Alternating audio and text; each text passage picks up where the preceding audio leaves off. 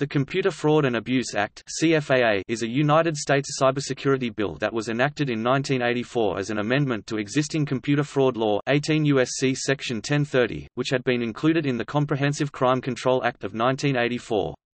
The law prohibits accessing a computer without authorization, or in excess of authorization. Prior to computer-specific criminal laws, computer crimes were prosecuted as mail and wire fraud, but the applying law was often insufficient. The original 1984 bill was enacted in response to concern that computer-related crimes might go unpunished. The House Committee report to the original computer crime bill characterized the 1983 techno-thriller film War Games, in which a young Matthew Broderick breaks into a U.S. military supercomputer programmed to predict possible outcomes of nuclear war and unwittingly almost starts World War III, as a realistic representation of the automatic dialing and access capabilities of the personal computer. The CFAA was written to extend existing tort law to intangible property, while, in theory, limiting federal jurisdiction to cases with a compelling federal interest, i.e., where computers of the federal government or certain financial institutions are involved or where the crime itself is interstate in nature. But its broad definitions have spilled over into contract law. See protected computer below. In addition to amending a number of the provisions in the original Section 1030, the CFAA also criminalized additional computer-related acts. Provisions addressed the distribution of malicious code and denial of service attacks. Congress also included in the CFAA a provision criminalizing trafficking in passwords and similar items. Since then, the Act has been amended a number of times. In 1989, 1994, 1996, in 2001 by the USA Patriot Act, 2002, and in 2008 by the Identity Theft Enforcement and Restitution Act. With each amendment of the law, the types of conduct that fell within its reach were extended. In January 2015, Barack Obama proposed expanding the CFAA and the RICO Act in his Modernizing Law Enforcement Authorities to Combat Cybercrime proposal. DEF CON organizer and Cloudflare researcher Mark Rogers, Senator Ron Wyden, and Representative Zoe Lofgren have stated opposition to this on the grounds it will make many regular Internet activities illegal, and moves further away from what they were trying to accomplish with Aaron's Law.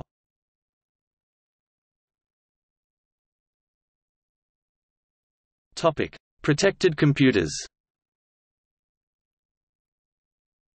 The only computers, in theory, covered by the CFAA are defined as protected computers. They are defined under Section 18 U.S.C. Section 1030 (e)(2) to mean a computer exclusively for the use of a financial institution or the United States government, or any computer, when the conduct constituting the offense affects the computers used by or for the financial institution or the government, or which is used in or affecting interstate or foreign commerce or communication, including a computer located outside the United States that is used in a manner that affects interstate or foreign commerce or communication of the United States. In practice, any ordinary computer has come under the jurisdiction of the law, including cell phones, due to the interstate nature of most Internet communication.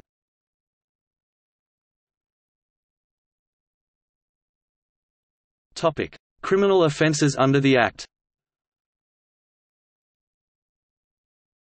Whoever 1. Having knowingly accessed a computer without authorization or exceeding authorized access, and by means of such conduct having obtained information that has been determined by the United States government pursuant to an executive order or statute to require protection against unauthorized disclosure for reasons of national defense or foreign relations, or any restricted data, as defined in paragraph Y, of Section 11 of the Atomic Energy Act of 1954, with reason to believe that such information so obtained could be used to the injury of the United States, or to the advantage of any foreign nation willfully communicates, delivers, transmits, or causes to be communicated, delivered, or transmitted, or attempts to communicate, deliver, transmit or cause to be communicated, delivered, or transmitted the same to any person not entitled to receive it, or willfully retains the same and fails to deliver it to the officer or employee of the United States entitled to receive it.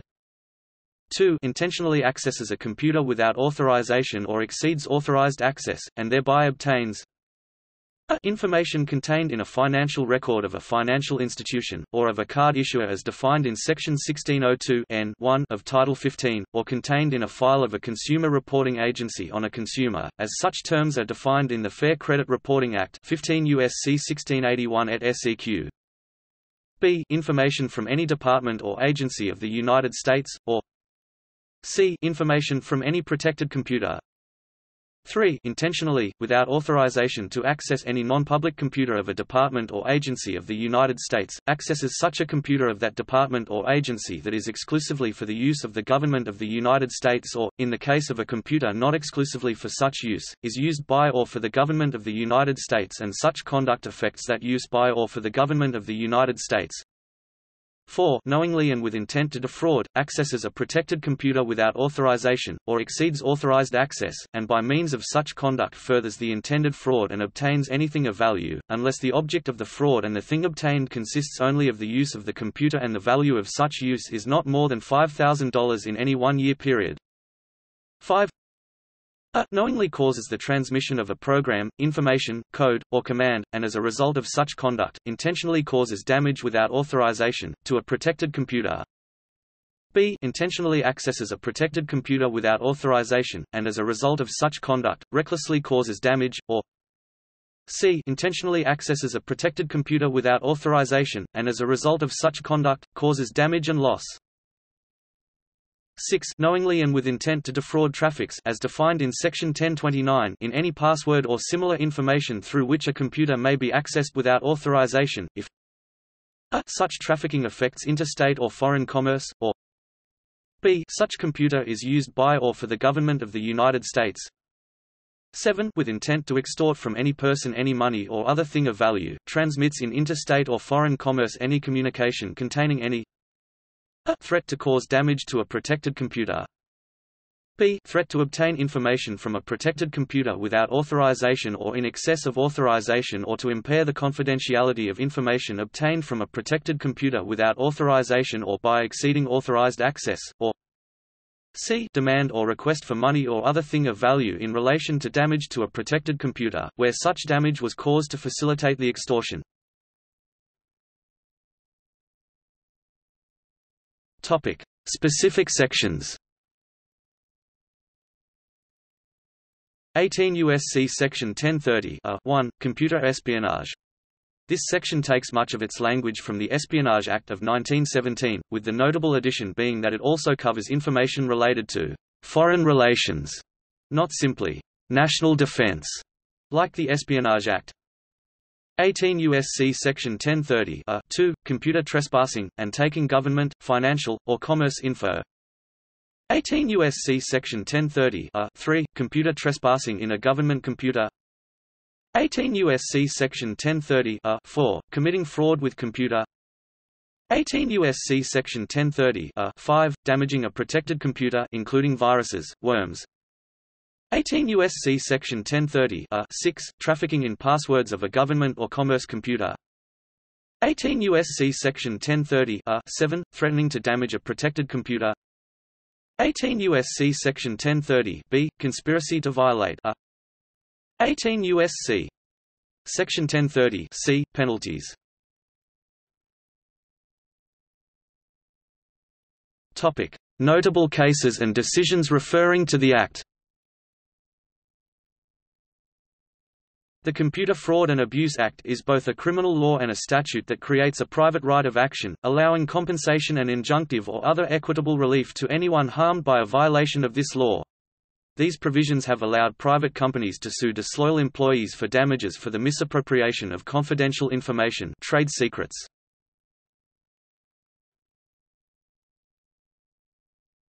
Topic: Criminal cases. United States v. Morris 1991, 928 F2D 504, decided March 7, 1991.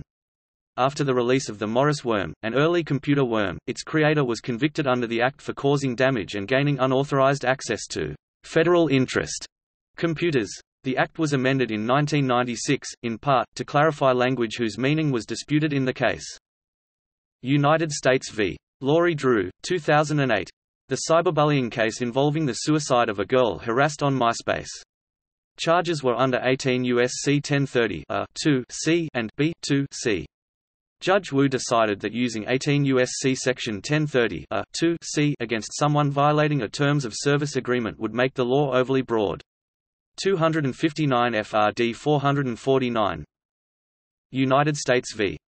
Collins et al., 2011.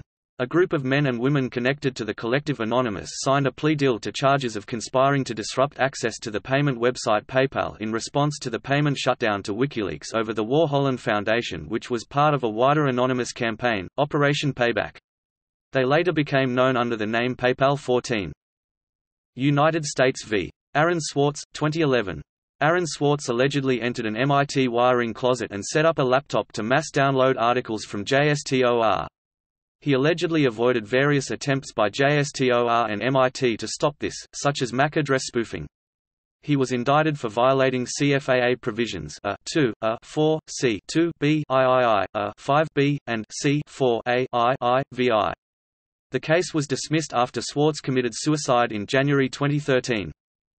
United States v. Nozel, 2011. Nozel and others allegedly accessed a protected computer to take a database of contacts from his previous employer for use in his own business, violating 1030 (4). This is a complex case with 2 trips to the Ninth Circuit, and another seen as likely after the latest conviction in 2013. United States v. Peter Alfred Aidke, 2011. Aidke allegedly violated A2 when he allegedly downloaded Cisco iOS, allegedly something that the Cisco employee who gave him an access password did not permit. Aidke was CEO of Multivan and had accused Cisco of anti-competitive practices. United States v. Sergei Alenikhov, 2011.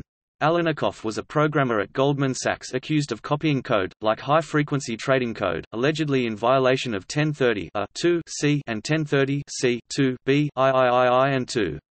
This charge was later dropped, and he was instead charged with theft of trade secrets and transporting stolen property. United States v. Nada Nadeem Prouty, circa 2010. Prouty was an FBI and CIA agent who was prosecuted for having a fraudulent marriage to get U.S. residency. She claims she was persecuted by a U.S. attorney who was trying to gain media coverage by calling her a terrorist agent and get himself promoted to a federal judgeship. United States v. Neil Scott Kramer, 2011. Kramer was a court case where a cell phone was used to coerce a minor into engaging sex with an adult. Central to the case was whether a cell phone constituted a computer device. Ultimately, the United States Court of Appeals for the Eighth Circuit found that a cell phone can be considered a computer if the phone performs arithmetic, logical, and storage functions, paving the way for harsher consequences for criminals engaging with minors over cell phones.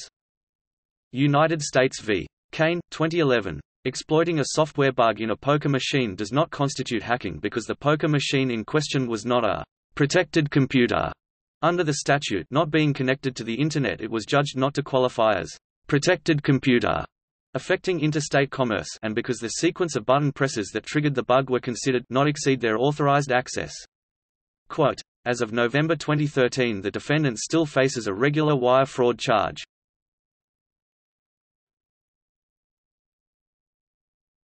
Topic: Civil cases.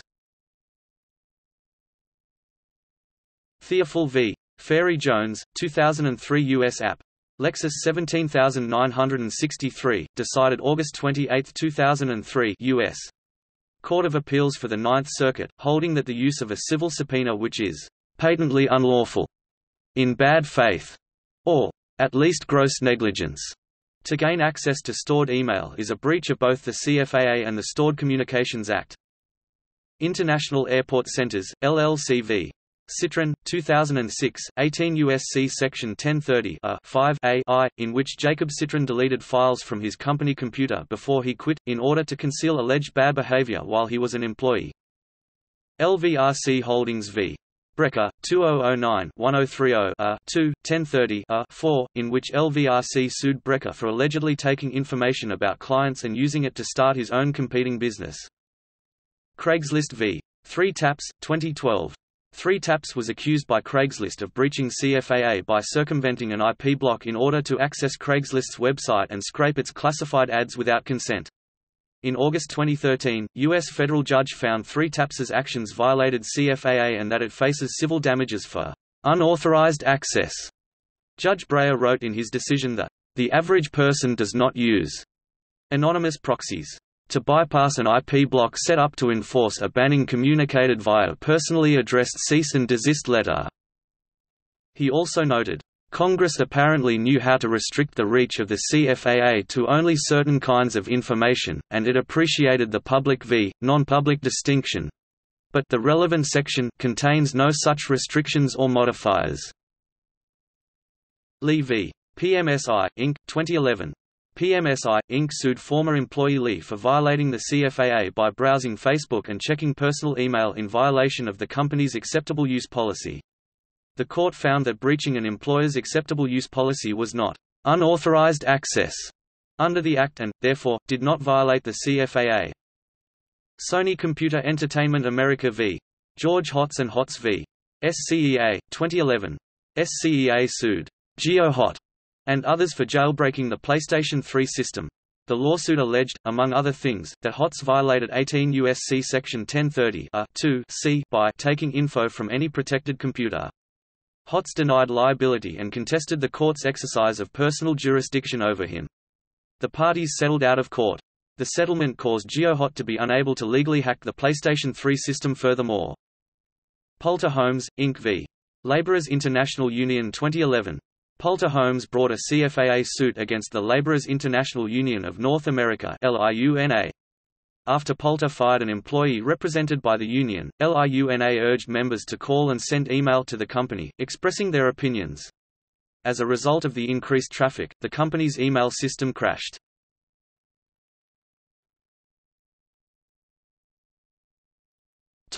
Criticism. There have been criminal convictions for CFAA violations in the context of civil law, for breach of contract or terms of service violations. Many common and insignificant online acts, such as password sharing and copyright infringement, can transform a CFAA misdemeanor into a felony. The punishments are severe, similar to sentences for selling or importing drugs, and may be disproportionate.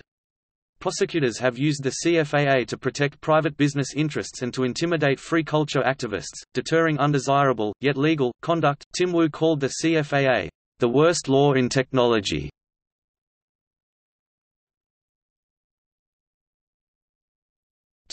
Aaron Swartz.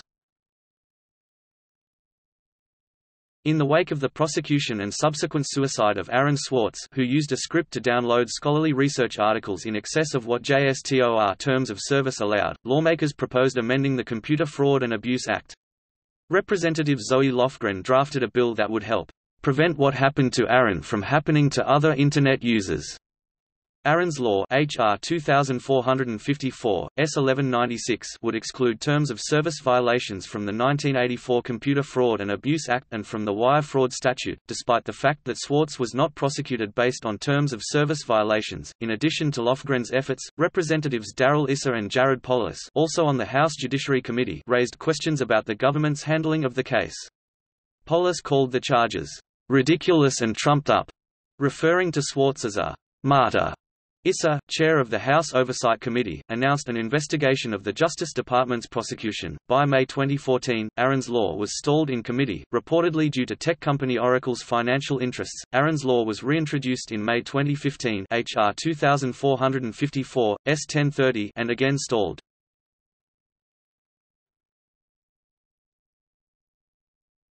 Topic: Amendments history. 2008 eliminated the requirement that information must have been stolen through an interstate or foreign communication, thereby expanding jurisdiction for cases involving theft of information from computers. Eliminated the requirement that the defendant's action must result in a loss exceeding $5,000 and created a felony offense where the damage affects 10 or more computers, closing a gap in the law. Expanded 18 U.S.C. Section 1030 (7) to criminalize not only explicit threats to cause damage to a computer, but also threats to 1) steal data on a victim's computer, 2) publicly disclose stolen data, or 3) not repair damage the offender already caused to the computer. Created a criminal offense for conspiring to commit a computer hacking offense under Section 1030.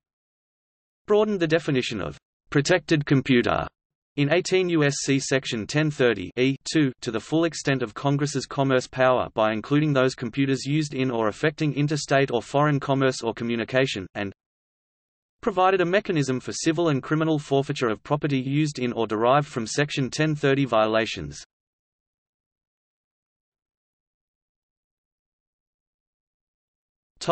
See also: Defense Secrets Act of 1911, Espionage Act of 1917, McCarran Internal Security Act 1950, California Comprehensive Computer Data Access and Fraud Act, Electronic Communications Privacy Act, LVRC Holdings LLC v. Brecker.